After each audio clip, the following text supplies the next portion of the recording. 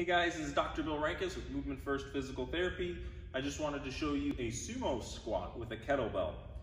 So what I'm gonna do is I'm gonna get my feet nice and wide, my toes pointed out.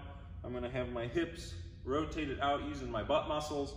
I'm gonna drop down, keeping my knees over my toes, hips nice and widely spread, and then come back up, again, squeezing my hips to keep my knees out.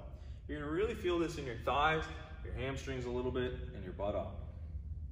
It's important to keep that nice and upright posture.